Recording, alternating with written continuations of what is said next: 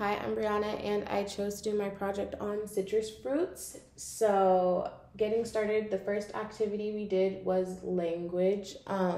Most of these activities I did with a group of about 10 kids ranging between age 2 and 4. Um, so, for language, we did a taste test of lemons and mandarins. So, I began it by asking, I wonder what lemons and mandarins taste like. Um, and then they all had a seat at the semicircle table they ate lunch at, and they had a tray and a napkin for easy cleanup, and just so if the fruit was too juicy, they could wipe their hands. Um, and then each of the children had a slice of lemon and a whole mandarin. Um,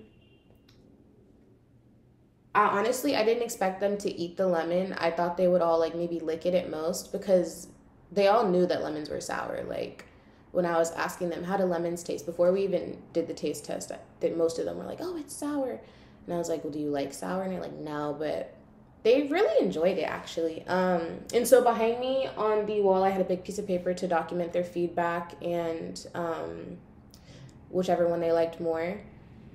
And so one of the kids ate, most of them ate the entire slice, but one of them said it's sour, and he like had the biggest smile on his face. Another one said, I really, really, really like lemons. Um, and then next, they ate the mandarins. They all, for the most part, liked the mandarins more, even though they really liked the lemons, but they all liked the mandarins more because they're sweet. Um, and then when we finished that activity, I had them each throw their napkins and peels into the compost bin and spray their trays with soapy water and wipe them down and put them back where they go. And then moving on to our math activity, which directly relates to language, we did a poll before and after the taste test of which one they thought they were going to like more and then which one they ended up liking more. So I asked them, I wonder which citrus fruit everyone likes the most. And they all started shouting out which one they wanted, talking over each other. So I kind of just called them each one by one to tell me which one they liked more. And then I wrote it down next to their name on a large piece of paper. And then we counted how many people liked lemon more and then how many liked orange more and wrote it down. And the result before the taste test was 4 thought that they were going to like lemon more and 6 thought they were going to like mandarins more. And then after the taste test, we did the poll again, and I asked them again who liked lemon more and who liked mandarin more. The results were pretty similar. It just changed from 4 lemon to 3 lemon and 7 mandarin instead of 6 mandarin. So only one child changed their opinion. And then I hung the paper up on the wall so they could see it for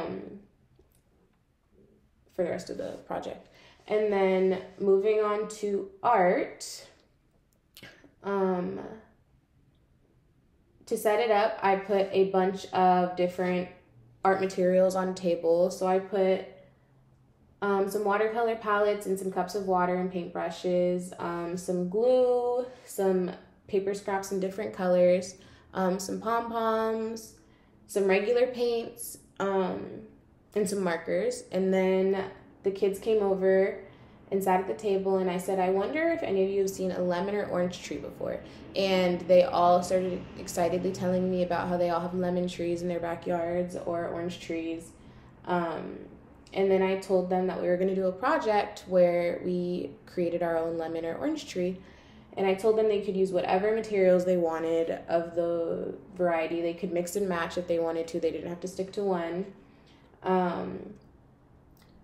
And they all kind of picked different supplies and then started working. They were really excited. They focused for a pretty long time. Like, I feel like usually when they do art, because they do tend to do a lot of the construction paper cutout glue art, they're not engaged, but they were pretty engaged with this. And one of them said, I'm putting a rainbow around mine. This one he also put a rainbow after the other child said that, and he added a redwood tree to his and some storm clouds. And she decided to put all of her lemons and oranges at the top out of pom-poms. And then, yeah, there was about 10 kids that did this one. They all did very different creations. It was really interesting seeing how the 2-year-olds made it compared to the 4-year-olds, because I feel like the 4-year-olds had a better concept of like how to make it actually look like a tree. But yeah, after they finished their artwork, they all kind of finished at different times, but I had them put away whatever supplies that they were working with, and then we put their art into the drying rack. And the next activity is social circle. So most of these activities were done in the afternoon, like around pickup time. So that's why I only had 10 kids to work with, because most of them were already getting picked up. So for social circle, we did it during their story time in the evening.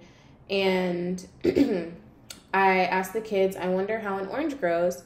And then they told me their different theories. One of them said, first you plant a seed, then you water it, and it becomes a tree with fruit. And then another one added to that and said, yeah, but it takes a long time before it turns into a tree.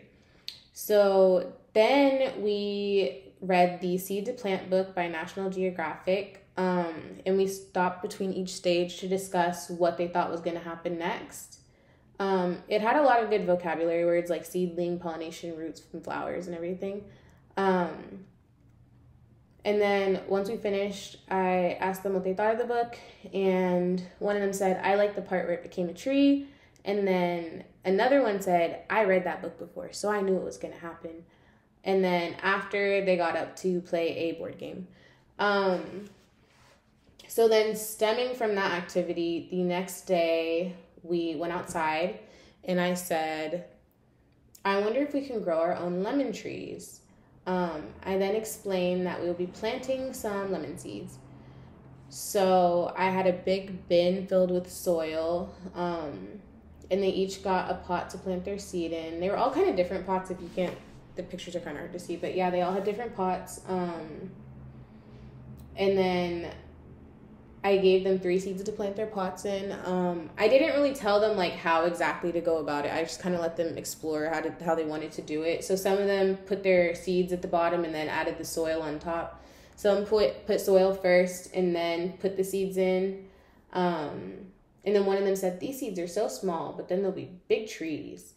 And after they were done planting, they watered their seeds with the watering cans that we have in the yard, and they each got a popsicle stick with their name on it to put in their pot so we could keep track of each one's growth. And then they went inside to wash the soil off their hands and transition to snack time.